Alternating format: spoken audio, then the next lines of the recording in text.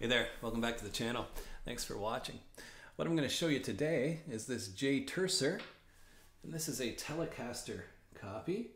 Now they call this the JT-LT, and I thought it'd be interesting to see how this guitar holds up today.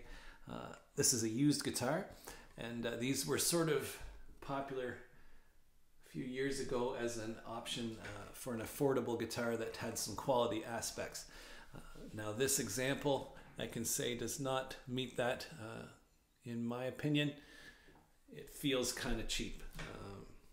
It could be just this example I have, being a used guitar, who knows what it's gone through, but the setup is quite poor.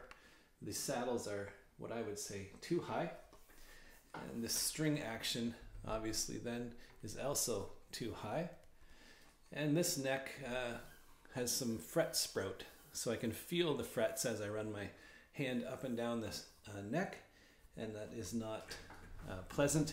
It's just sort of a cheese grater feeling. Aside from that, the switch tip, as you can see, it sort of bends and then pops off. So previous owner has tried to tape it, hoping that would fix it up. Not the end of the world, but that would bug me if I was going to play this guitar much. The pots feel good, and they are actually true audio taper pots in my testing, so you get a nice range of volume and tone. Now that's something that probably wasn't on most affordable guitars when this one was built, but is now. It's a different world now. We have guitars like the Classic Vibe and the Jet guitars that are pumping out great quality for your dollar. I'm sure back in the day, maybe people felt the same about this. Has a nice mahogany body by the looks of it, and it's solid wood, and has a comfort carve contour there. Now I think back in the day when these came out and were getting good reviews, likely a cheap guitar was made of plywood or something. So let's not overlook some of the qualities this guitar does have. I mean, it has a nice maple neck with a really nice carve. You know, it's a deep C shape, not too thin. And look how thick that rosewood fingerboard is. That's a nice slab. And it does feel good when you're playing it. So if somebody wanted to put the time into setting up this guitar, it's not going to be me, by the way, I think it probably could be a good playing guitar.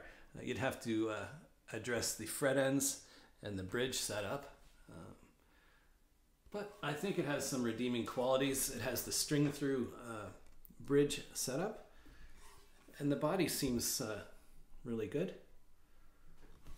I do find the headstock is kind of ugly, and it has no name sealed tuners, but they seem to do the job. You know, the nut seems to be cut okay. The height at the nut end is not too high. Just at the bridge, it almost seems like somebody was playing slide on this guitar.